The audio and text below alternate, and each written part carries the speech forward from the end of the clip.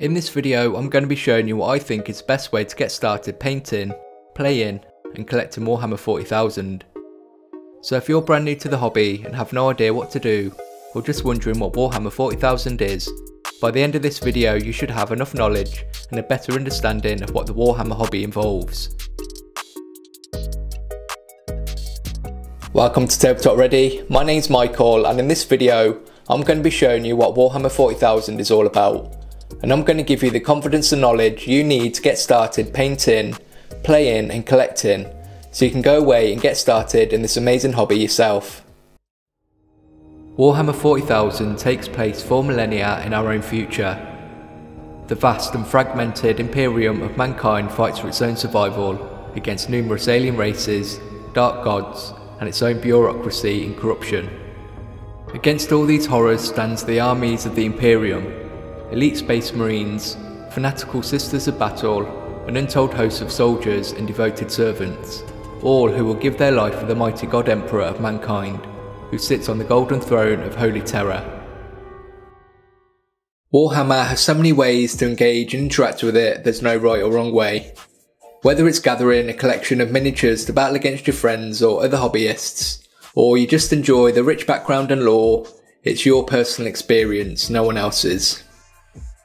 First of all, this Getting Started series is going to revolve around the Command Edition starter set, but everything that I'll talk about and show you can also be applied to the Elite Edition and also the Recruit Edition starter sets if those are what you have.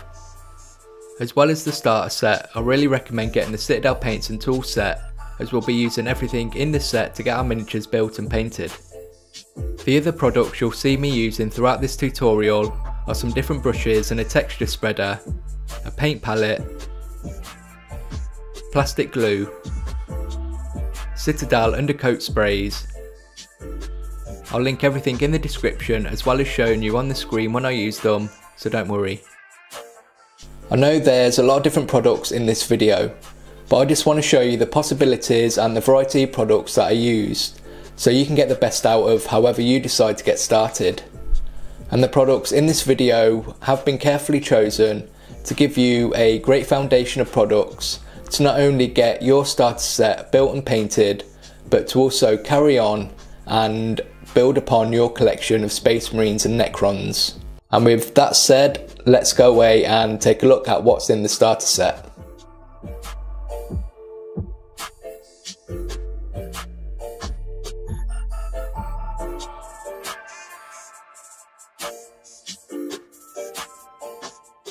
In the box you get an 80-page command manual, a double-sided gaming board which folds out for when you're ready to play, 10 6-sided dice, 2 range rulers, and a reference sheet for all the different units.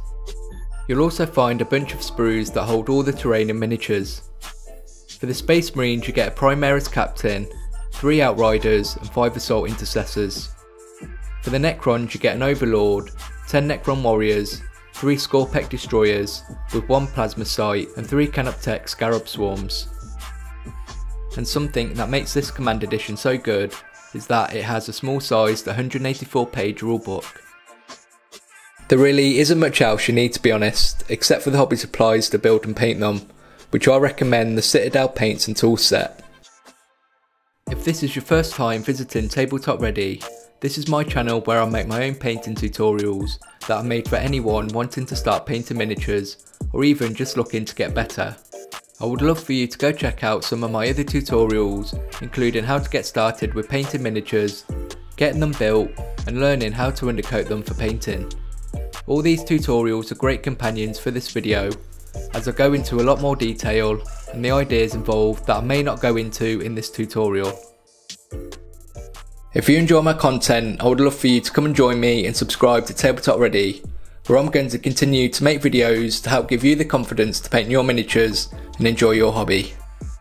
This tutorial is going to be a guide that takes you through the command manual to give you a better understanding of what is involved in building, painting and using your miniatures on the tabletop. This manual contains everything you need to know to get started, and it gives you an overall explanation for what Warhammer 40,000 is. You'll learn all about collecting, painting and the different ways to play the game, the background and lore, And not only that, but there's also tons of artwork and pictures of painted miniatures to get you inspired. So once you've gone through all of this, I'm sure you'll be eager to get started.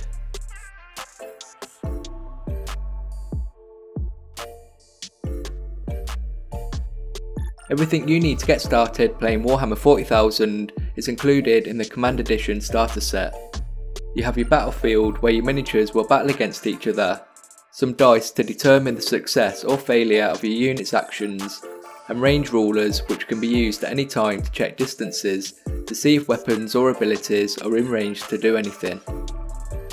The manual takes you through 6 missions which are designed to introduce you to the basics and fundamentals slowly. As you progress through each mission, you'll take command of your armies progressively as you learn how to play. So I'll be going over each mission and the units needed and how you can get them ready to use. I'll also be talking about what you can expect to learn from each mission. Just remember that everything does take time and practice. Just take your time and enjoy the journey. When it comes to getting your miniatures ready, you're going to want to know how to build them and get them painted. So let's take some time now to learn about what that involves. The very first thing you're going to do is to need a space or an area you feel comfortable, so you can enjoy your hobby time, and it wants to be well lit so you can see what you're doing. And when you've found somewhere, you want to keep it clean and tidy, as it can get messy whilst you build and paint. So something I like to do is use the box insert and have it so one of the long sides of the box folds down. This creates a space you don't have to worry about getting messy, and you can pack it all away easily when you're not hobbying.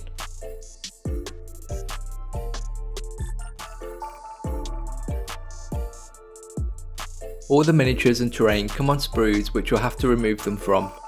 And for the first mission we're going to need to build the 5 intercessors, so let's start with those. The tools you're going to need are the clippers and scraping tool you get in the tools and paint set. The manual shows you what parts you're going to remove and how they go together, so make sure to follow these instructions carefully.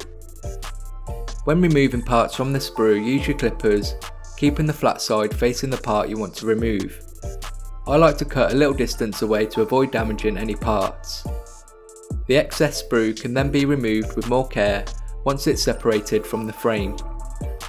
Start by getting all the parts you need to build the first intercessor. And when you have all the parts, you'll see where the connections have been removed, the area doesn't look very good, and you may have mould lines in places as well.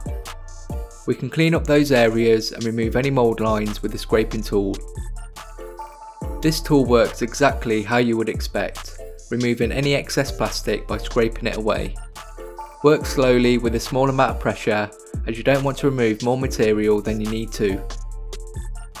You could remove and clean up your parts as you need them, or you could choose to remove all the parts that you need first and then clean them all together at the same time. It's really up to you.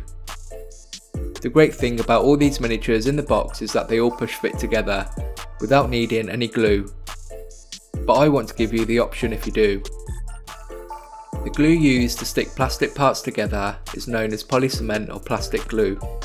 This type of glue is specifically designed to work with plastic by melting the contact surfaces, creating a weld between the two parts once it is dried to create a very strong bond.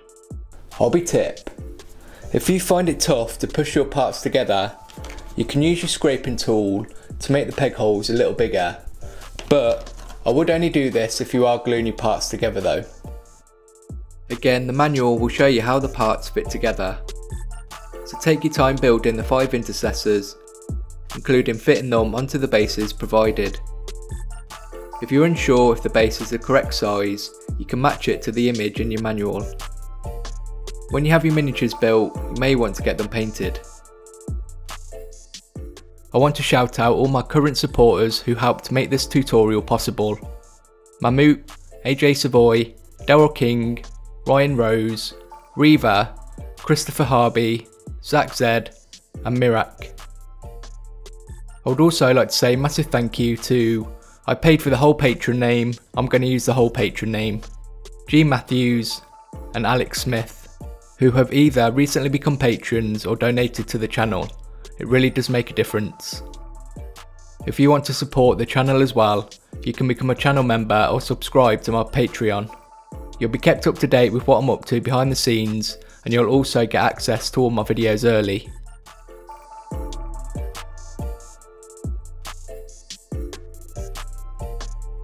Painting miniatures is a massive part of the Warhammer hobby and involves so much more than I'm able to go through in this video. But what I'm going to show you are some of the fundamentals and basics so you can get some basic colours on your miniatures ready to use them in a game. Don't worry though, because as well as showing you how to paint and the basic colours you'll need to get your box ready to use, I'll have standalone tutorials to help you get your miniatures and terrain fully painted and finished. As well, I've got plenty of other tutorials on the channel to help you get started, and whatever I think you'll need I'll put in a getting started with 40k playlist. The one thing I'm sure everyone will tell you to do before painting is to undercoat your miniatures. An undercoat just helps the paint adhere to the plastic better and prevent it from easily being rubbed off or removed. To undercoat your miniatures, we can use these coloured sprays. Just make sure to follow the instructions on the tin and use them outside or in a well ventilated area. I really suggest watching my undercoating miniatures tutorial where I'll go into detail about the whole process. To help make undercoating your miniatures easier, you can use some blue tack and stick them to a ruler or something similar. This lets us easily move and rotate the miniatures around so we can get to all those awkward areas with the spray. I've chosen to undercoat the Space Marines with Macragge Blue, the Necrons with Chaos Black, and Wraithbone for all the terrain. I've chosen these colours because they create a great starting point for how we're going to end up painting all our miniatures and terrain. And whilst you're waiting for the undercoat to dry, let's get ready to do some painting. You're going to need some brushes, a paint palette and some water. So the products I use in this tutorial I use because I want to be able to showcase some of the products that are available to you and what I like to use in my own hobby. But feel free to substitute anything I use for something you prefer. The Citadel paints are water-based acrylics, which means they can be used with water. They're also designed so painting our miniatures has never been easier, with a variety of different types of paint to choose from. You have your base paints with a red label. These tend to have a stronger colour in them for better coverage when painting. Layer paints are what you would consider to be your standard kind of paint, great for layering, mixing and glazing. Shades are washes that can be applied to a miniature to easily create definition once it's dried. And technical paints give us the opportunity to apply different effects to our miniatures.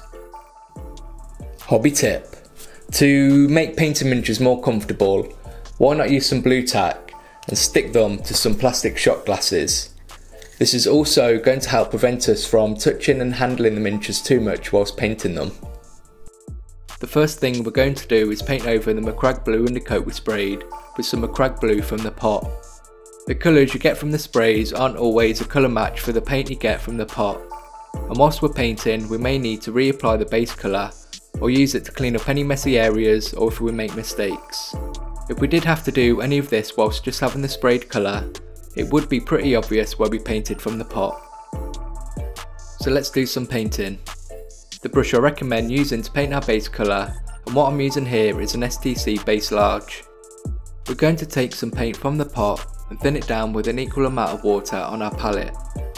We want to thin the paint because it makes it easy to work with, as you're going to find out. I also like to remove some of the paint on some paper towel first because we don't want to use an overloaded brush. Keep your brush moving and try to avoid going over any areas you've already painted. This is going to help prevent any unwanted texture and brush marks created whilst the paint is still drying. And when you've completely covered your miniature, let that layer of paint fully dry before doing anything else. And because we thinned our paint, it doesn't cover very well. Here's what it would look like if we painted over a lighter colour. That's okay though, because we can now paint another layer exactly the same way we painted the first layer. Painting with multiple thin layers lets us build up the colour without losing any details and gives us a nice smooth finish once we're done. So what I've just shown you is a very basic and fundamental technique, but what I consider to be the most important if we want our miniatures to look as good as possible. And whenever I'm showing you how to paint something moving forward, I will be using multiple thin layers even though I may not show it. Now you know how to paint something, we can work on getting the rest of the base colours painted on our assault intercessors. I'll be using a variety of different brushes as we get everything painted, but I'll be sure to show you on the screen what brush I recommend along with the paint. Using Lead Belcher, let's paint some of the details on his weapons, backpack and helmet.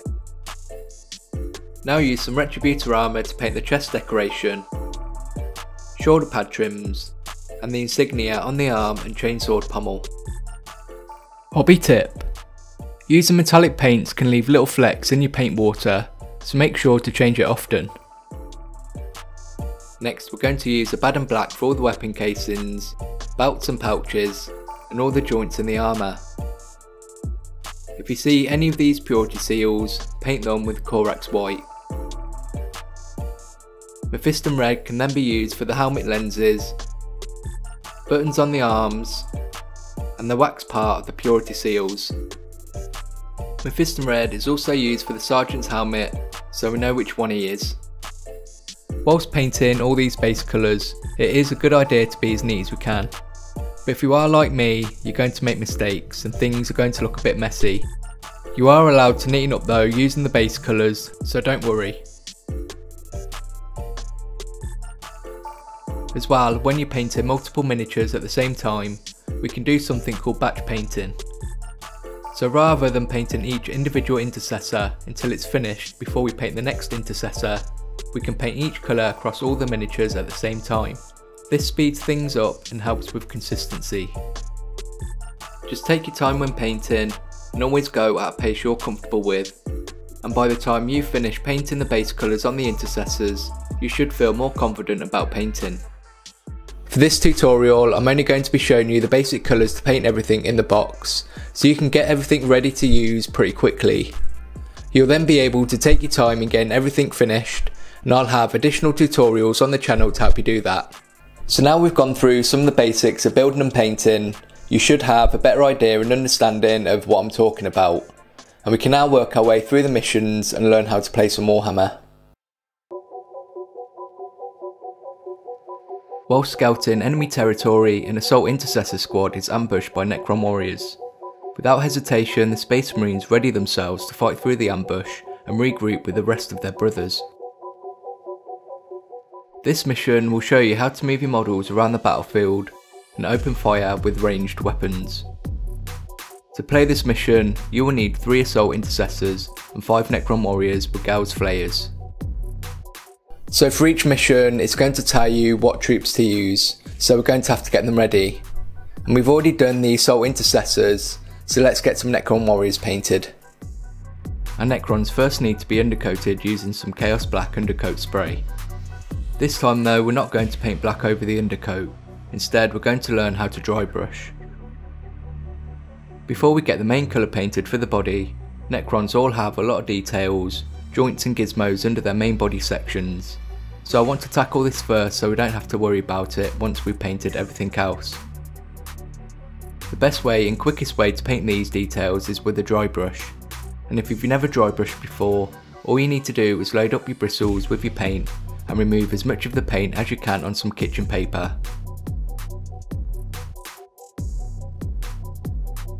And when you're dry brushing, you want to keep your brush moving pretty quickly against the details.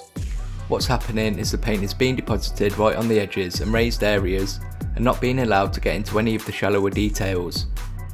Try not to overdo this step, build it up slowly. The idea is to highlight all the details, and this is why we started with the Chaos Black undercoat. Now you've done that, paint all the sections of the body using Runelord brass. Lead Belcher can then be used to pick out details on the weapons. Paint the weapon casings and barrels with some Abaddon Black. To finish the Necron warriors, paint any eyes and the orbs and the gun barrels first of all with some Corax white. Corax white creates a great base for Tesseract glow, which we need to make sure is well mixed before we use, so make sure it looks like this and not this. Apply the Tesseract glow in the sockets and over the orbs. We now have both our assault intercessors and Necron warriors ready for battle. Using the diagram in the manual, set up your miniatures on the battlefield. Assault Intercessors along one of the long edges, and the Necron Warriors on the opposite edge. The Assault Intercessors have to fight through the Necron Warrior ambush by reaching the long battlefield edge the Necron Warriors were set up. The Space Marines win if 2 or more Intercessors successfully escape. The Necrons win if the Necron Warriors destroys all of the Assault Intercessors, and it's considered a draw if only one Intercessor managed to escape. Because this is an ambush, the Necron Warriors will go first. First select one of your Necron Warriors, and you can move that miniature in any direction up to their move characteristic, which is found on their datasheet. So for the Necron Warrior, this is 5 inches. Engagement range. Models cannot move through other models or move within 1 inch of enemy models. This is known as the engagement range. If you feel you want to cover more ground and move more than a miniature's move characteristic, you can instead perform an advance, instead of a normal move. To perform an advance, roll 1 6-sided dice, commonly known as a d6, and add the result to your movement characteristic. If you choose to do this, then that model can no longer shoot. You can choose to remain stationary rather than move. Simply leave the model where it is not considered to have moved. Once you've finished moving a Necron Warrior, continue selecting the rest of the Necron Warriors, deciding how they'll move. And when you've moved or not moved your Necron Warriors, it's now time to fire their weapons. Each model can shoot once in this phase unless you choose to advance them previously. A model can only shoot at a target that is within the range of its weapon. The range of a Necron Warrior's Gauss Flayer is 24 inches as shown on the datasheet. If the target is in range, then the Necron Warrior can make a number of attacks equal to the numerical value of the Gauss weapon's type characteristic. For the Gauss Blaster, its type is Rapid Fire 1, so the model can make 1 attack with it. If you look at the datasheet and see that a weapon has a type Rapid Fire, that weapon is capable of firing fewer aimed shots at a long range, or controlled bursts of fire at close range. Rapid fire weapons fire double the number of shots when the target is within half the weapon's range. For any advanced rules, feel free not to use them for your first playthrough, or just wait until you feel more comfortable with the basics. Roll 1d6 for each attack the weapon makes, and compare it to the firing model's ballistic skill to see if they were successful in hitting the target or not. The Necron Warrior has a ballistic skill of 3+, meaning you need to roll a 3, 4, 5 or 6 to hit the target. A 1 or 2 misses. If the target has been hit, you'll need to roll another d6 to determine if that hit actually does anything and wounds the target. To see if the target is wounded or not, we need to compare the attacking weapon's strength to the target's toughness. A Gauss Flayer has a strength of 4, and Assault Intercessor has a toughness of 4. We can then compare these using the wound roll chart provided. Because both the strength and toughness are equal, you will need to roll a 4+ on the d6 to wound your target. Don't worry if this is all seeming pretty complicated. Once you've played through the missions a few times, you'll start to know the rules off by heart. So just make sure to take your time and check the rules when you need to. So you've hit your target and it's successfully wounded. Now we can see if any armour the target has deflects the attack. This is called a saving throw. An Assault Intercessor has an impressive save of 3+ because of his power armour. So now the person controlling the Intercessor gets to roll a d6, and if they roll a 3 or more, they deflect the shot. Armour penetration and damage. You may notice that the weapon profiles on your datasheet also have other characteristics such as AP, armour penetration, and damage. This will be detailed in later missions. If the saving throw was unsuccessful, the target loses a wound. If a model is reduced to 0, then it's considered destroyed and removed from play. You will find the wound characteristics on the datasheet as well. Once you've completed the sequence of shooting, continue to select the rest of your Necron Warriors until they've all shot if they're in range of a target. Now you've moved and shot with all your Necron Warriors, it's now time for the Assault Intercessors to retaliate and have their turn. The Space Marine player follows the same move and shooting sequences in the same order. Just be aware that you'll mainly be comparing the Assault Intercessor characteristics against the Necron Warriors. So an Assault Intercessor can move 6 inches instead of the 5 a Necron Warrior can move. Their ranged weapons have a range of 18 inches and also have a ballistic skill of 3+. A Necron Warrior doesn't have as impressive armour as a Space Marine, so will need to make a saving throw of 4+, and will be removed from play if that fails as they only have 1 wound. Once the Space Marine player has finished moving and shooting with all their Assault Intercessors, it's time for the Necrons to activate again. Continue alternating between the Necrons and Space Marines until one of the victory conditions is met for this mission. So we've just gone through our first mission and learned how to move and shoot with our miniatures. But it's a good idea to make sure we're confident with these basic sequences before moving on. When the sound of battle can be heard in the distance, the Primaris captain rushes to the aid of his brothers. He soon discovers a Canoptek Scarab swarm lying between him and the Assault Intercessor squad. Without hesitation, he raises his sword and charges into the fray. This mission introduces hand-to-hand fighting to your games and is designed to teach you how to charge and fight with your warriors. It also introduces units, which is how most models operate. To play this mission, you'll need the following models and their data sheets: the Primaris Captain and Canoptek Scarab Swarm unit, which consists of 3 bases of Scarabs. So you'll have no problem getting your Scarab Swarms painted the same way we painted the Necron Warriors, but you'll probably need some help painting your Primaris Captain. Just like the Assault Intercessors, we start with a Macragge Blue undercoat, and then our Macragge Blue out of the pot for our base colour. The Captain has a lot more detail on his miniature than the Assault Intercessors do, and I'll be covering how to paint everything in a separate tutorial. But for now, let's use some Corax White and paint his shield, the tabard,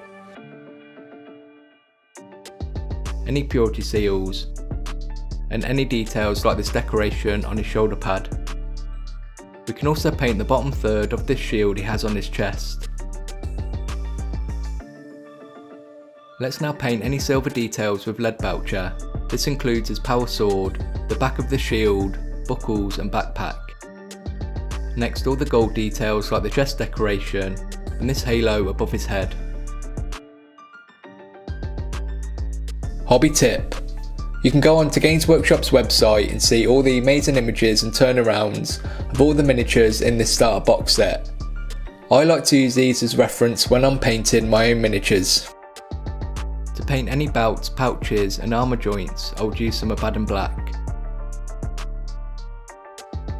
And finally, Mephiston Red can be used to finish the purity seals and to paint the helmet lenses.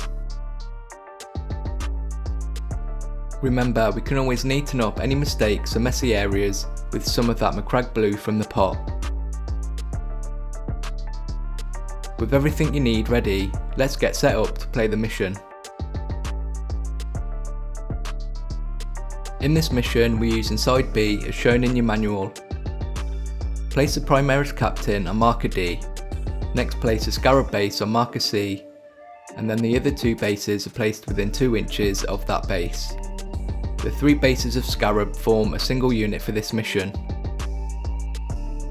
The mission lasts until one player has destroyed all the opponent's models. In games of Warhammer 40,000, each turn is split into different phases, and each player will take it in turn to work their way through the turn sequence. Unless otherwise stated, each unit from a player's army can activate only once in each phase. When a player has worked their way through the turn sequence, their opponent takes their turn, repeating the process until the battle ends. Starting with the Necron player, work your way through the movement phase. You won't have a shooting phase sadly because the Scarabs don't have any ranged weapons, so we can move straight on to the charge phase. In the charge phase, your units can run across the battlefield and engage the enemy in close combat. Once the movement and shooting phase is done, if an enemy unit is within 12 inches of your unit, you can declare a charge. Again, if that unit advanced in the previous movement phase, that unit can't charge. When charging with a unit, roll 2d6 and add the two numbers together. This is the distance that a unit can charge. The first model we move must be able to move within the 1 inch engagement range of an enemy model to have successfully completed that charge. Otherwise the charge fails and no models are moved. As long as your first model has moved within engagement range of an enemy model, the rest of the unit can now move up to the distance rolled. If the models form a unit like the scarabs, they must stay within that 2 inch unit coherency. Once you have enemy units within engagement range of each other, they are now considered to be in combat, and unlike the other phases, both players activate the units to try and destroy each other. So who fights first? All units that charge resolve their fights first to represent the momentum of their charge. Then players alternate choosing one unit to fight with, starting with the player who's not currently taken their turn, until all the units are fought or are destroyed. When a unit is chosen to fight, they first get to pile in to represent the fierce momentum and close engagement you would imagine seeing. Each model can pile in 3 inches and must still keep their unit coherency once they've finished their piling move. When all your models are finished piling in, you can start the fight sequence, which is very similar to how a model would shoot. You roll to hit, then wound, then a saving throw would be needed. The only difference being is what characteristics would be used, as a model could be better at fighting in close combat than they are at shooting at range. After piling in, models that are within engagement range of an enemy unit are able to make attacks. Models that are not within engagement range, but are within half an inch of a model who is, can also attack, representing a second rank of warriors, getting stuck into combat and providing support for their unit. The number of attacks isn't determined by the weapon they use, but by the model's attack characteristic. So if we look at the datasheet for the Scarabs and Primaris Captain, each Scarab base has 4 attacks and the Primaris Captain has 5 attacks. Also, we need to check what the weapon skill is of our models, which is used in place of the ballistic skill to determine what you need to roll to hit successfully when attacking in close combat.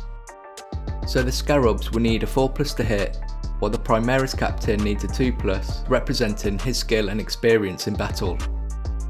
When it comes to seeing if an attack has wounded a model, it works exactly the same as with shooting using the wound chart, the only difference being that we use the attacker's strength rather than the weapon's strength this time. So if we look at the datasheets again, the Scarab's strength is 3 and the toughness of the Primaris Captain is 4. So looking at the chart, we can see that the Scarabs would need a 5+ to wound the Primaris Captain. Something else we need to consider is what weapons our models are using. For example, our Primaris Captain has a mastercrafted power sword, and you would expect a weapon that is mastercrafted to give our captain some kind of advantage, and it does. Melee weapons, like ranged weapons, also have characteristics. They have an AP modifier and a damage profile just like a ranged weapon. But when it comes to strength, it's a modifier to the user's strength rather than its own. So the Primaris Captain's mastercrafted power sword gives him a +1 strength modifier, increasing it from 4 to 5. And if we compare that strength 5 against the Scarab's toughness of 3, the player controlling the captain would need a 3+ to wound. Saving throws are then made in the same way as if they had been shot from a ranged weapon. Each time an attack successfully wounds a unit, the controlling player chooses which model in their unit will make a saving throw, and it's that model that will then suffer the damage if it fails. If a model has already lost a wound, then the saving throw must be made for this model. Once you've finished a unit's fight sequence and made all of their attacks, they can now consolidate 3 inches towards the nearest enemy unit, just like the piling, and again you must finish within unit coherency. So now the Scarab swarms have fought, it's now the Primaris Captain's turn to fight. Once you've finished a full turn, and assuming that both players still have models left on the battlefield, the other player now takes their turn in going through the turn phases as well, until the victory condition is met.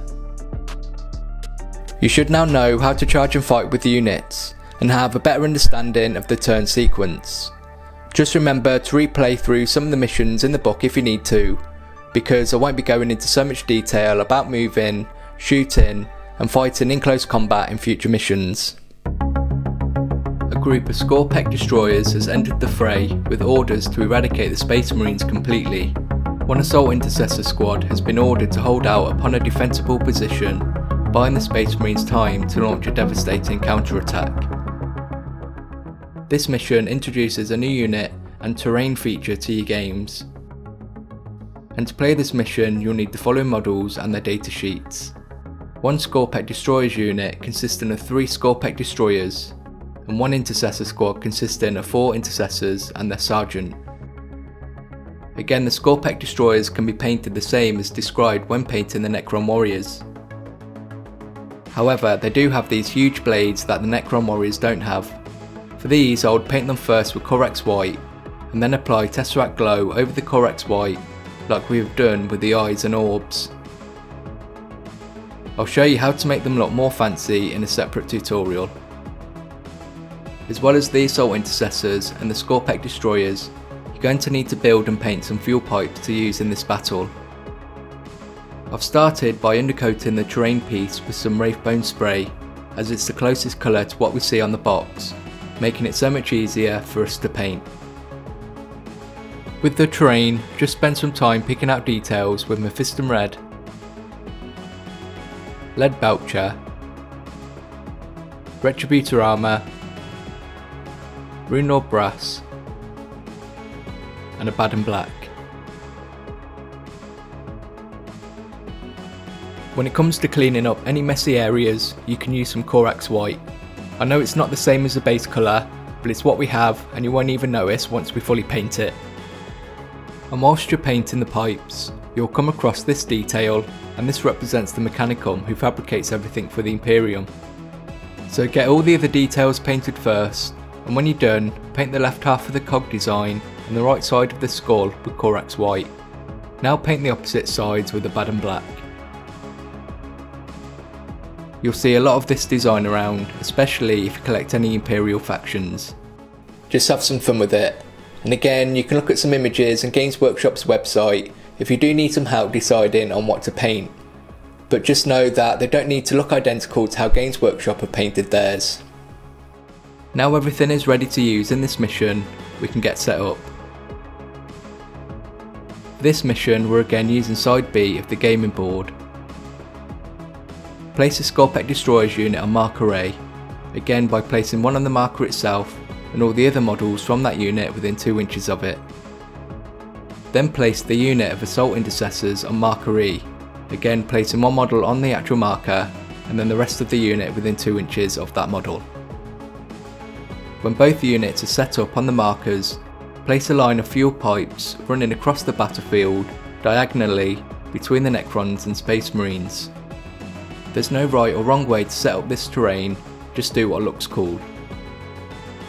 The mission lasts until both players have had 4 turns each. If there are any Space Marines left on the battlefield, then the Space Marine player wins. Otherwise, if there are no Space Marines left, then the Necron player wins.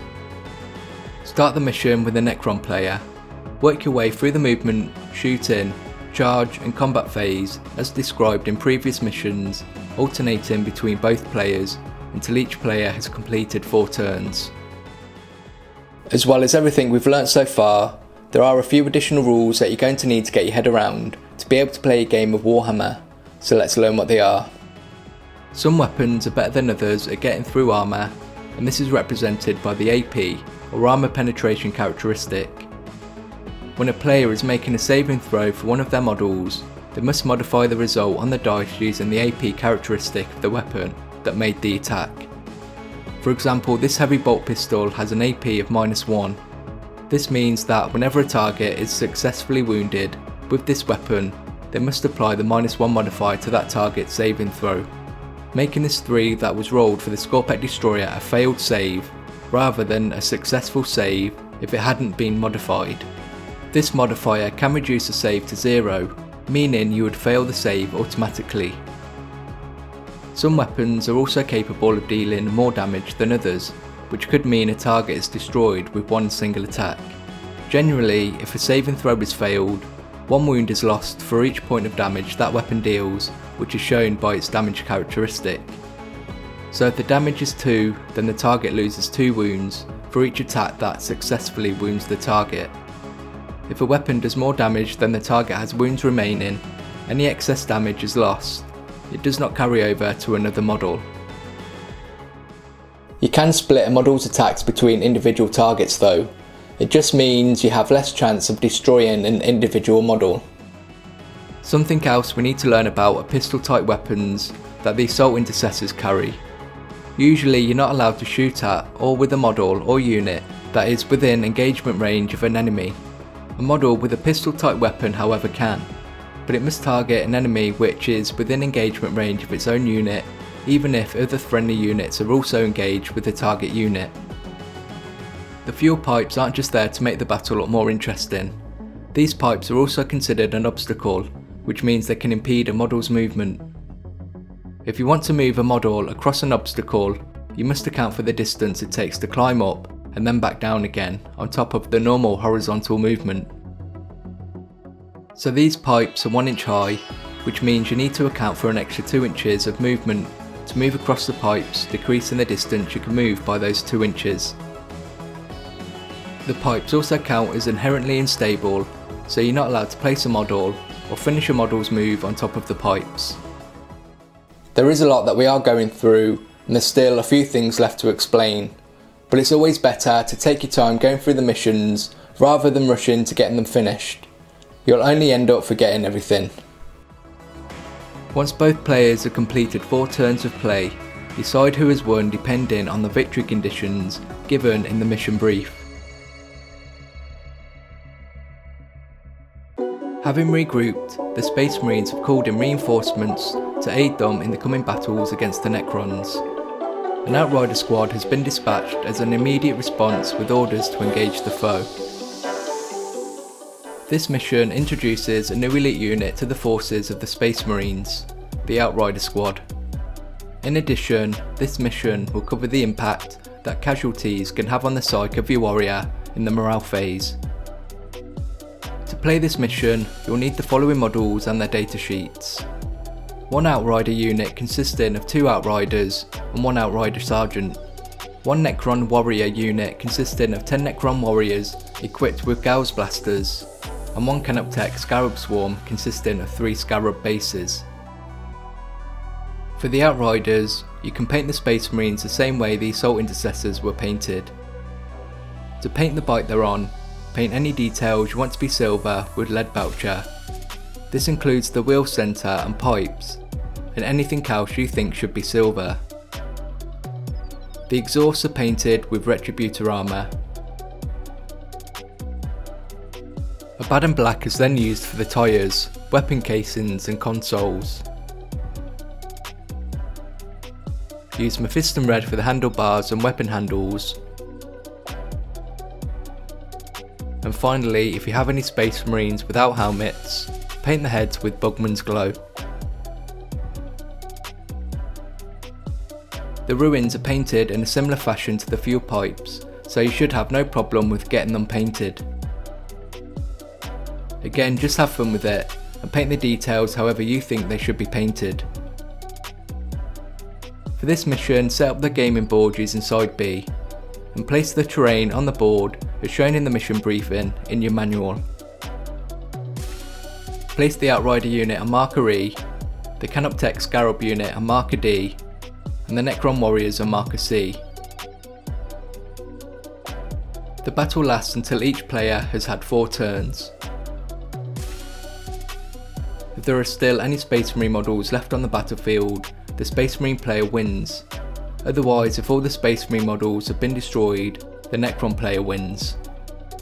This time, start with the player controlling the Space Marines, then work your way through the different phases to complete a turn, alternating between players until 4 turns have been played.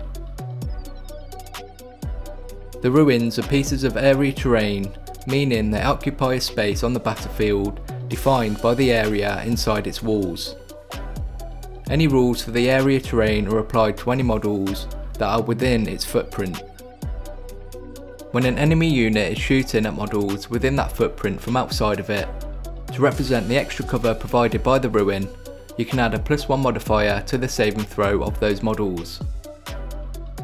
Ruins do not impede a model's movement either, unlike the fuel pipes, as any model is considered to be able to make their way through the rubble and damaged structure. The exception to this though are the Outriders, who would have a tough time on their massive bikes, so they'll just have to go around. Models that can move through the ruins are able to move to the upper levels as well. If you want to move a model to the upper level, you'll need to measure the vertical distance just as you did for the fuel pipes. The difference being you can end your move on the upper level. Terrain does play a big part in any game of Warhammer, so be sure to discuss what terrain is being used with your opponent, and you can find any rules and effects of different terrain in the Warhammer 40,000 rulebook. Something you'll have to do during a game of Warhammer 40,000 is test the courage of any unit that has suffered casualties during that turn. They do this by taking a morale test. So if 5 Necron warriors were destroyed that turn, the Necron warrior would have to roll a morale test for the remaining Necron warriors in the unit. They roll 1d6 resulting in a 6. Add that number to the number of destroyed models, giving you a total of 11. We then compare that number to the highest leadership in that unit, which is 10. You pass a morale check if you roll less or match the leadership number. So in this case 11 is a higher number than the leadership, so the Necron warriors are considered to have failed their morale test, and must remove an additional model from the unit chosen by the Necron player. If a unit has failed a morale test, it must now take a combat attrition test. After removing one model from the battlefield, roll 1d6 for each remaining model left in that unit. For each roll of a 1, remove an additional model of your choice from that unit. If more than half the unit has been destroyed over the course of the battle, remove an additional model on a roll of a 1 or 2. You should now understand the impact losing models can have on a unit's morale. So once you've played through 4 turns for each player, decide who has won depending on the victory conditions for this mission. The Primaris captain has regrouped and marshalled his troops. With the Outrider squad engaging targets on the move, and a Brave Assault Intercessor squad holding the Scorpec Destroyer's advance, he selects his best men to charge into the heart of the Necron force, and the cunning enemy commander is finally revealed. To play this mission, you'll need the following models and their data sheets. 1 Primaris Captain, 1 Assault Intercessor unit consisting of 4 Intercessors and 1 Intercessor Sergeant, 1 Necron Overlord, 1 Necron Warriors unit consisting of 10 Necron Warriors with Gauls Flayers, 1 Canoptek Scarab Swarm consisting of 3 bases of Scarabs. So there's only a few more things left to build and paint, so let's get on finished. Let's start with the Thermo Exchange Shrine, which you should now be able to paint confidently. Again, use some reference if you want to. I'll be showing you how to finish all the terrain in another tutorial to this one, so make sure to check that out if you want to finish getting it all painted and looking nice for your games of Warhammer 40,000.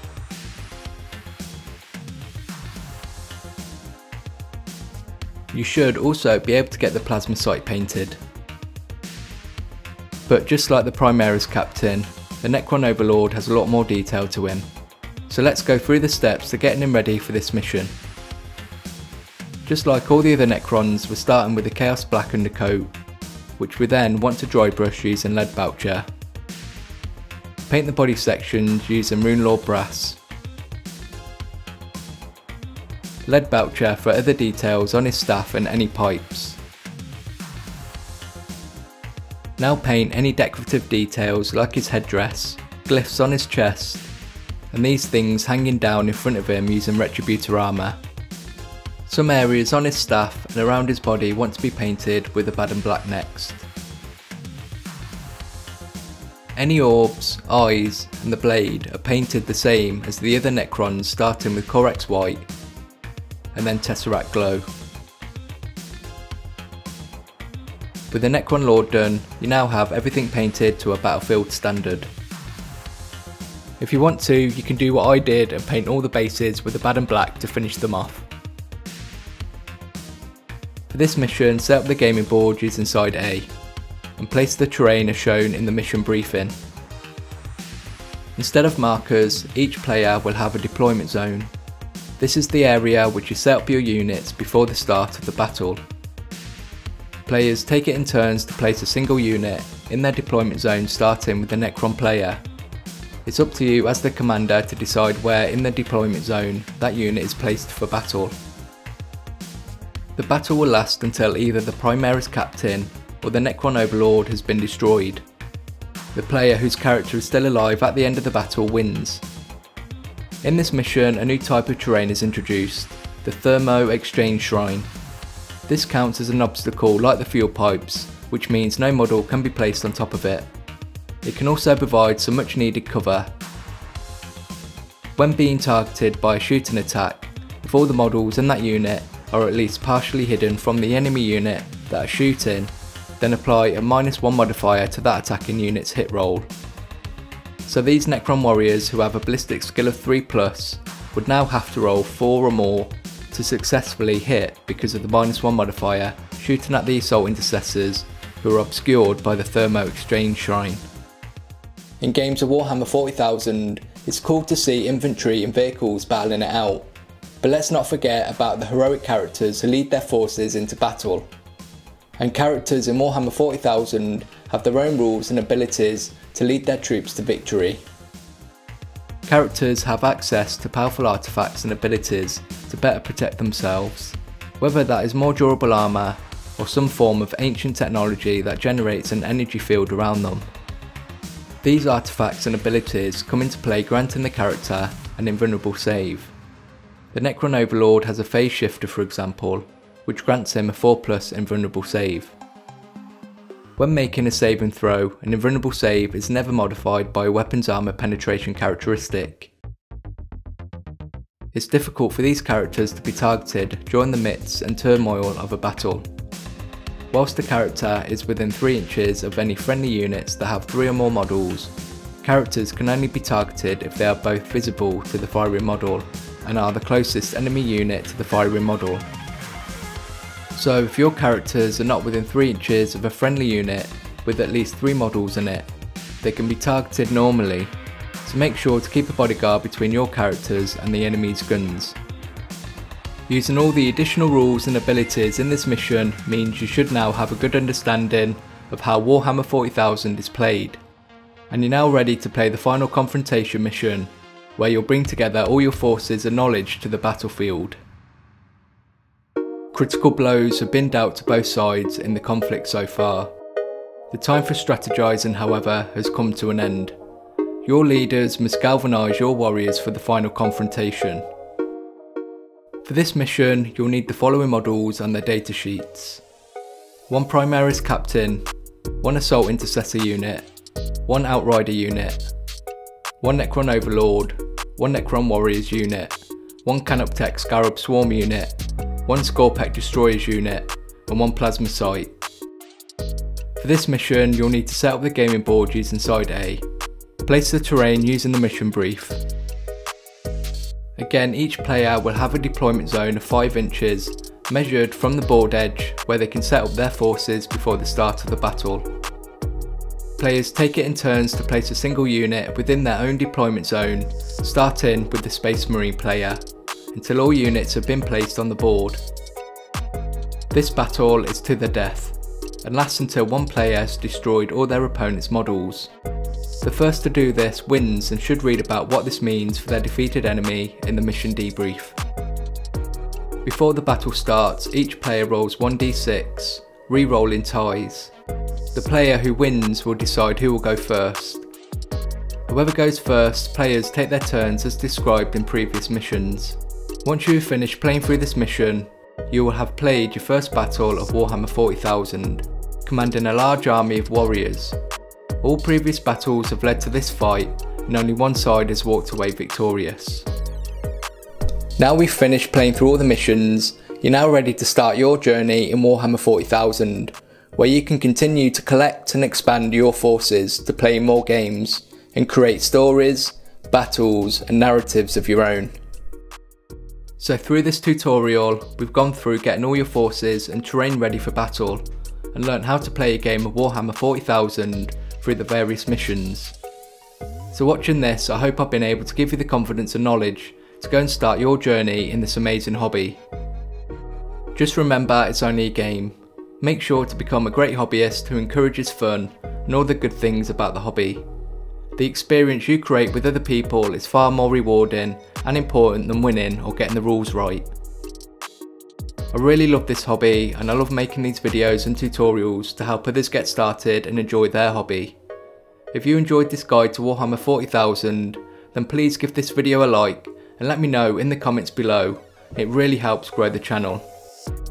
You can also support TabletopReady by becoming a channel member or a patron, which I'll link in the description.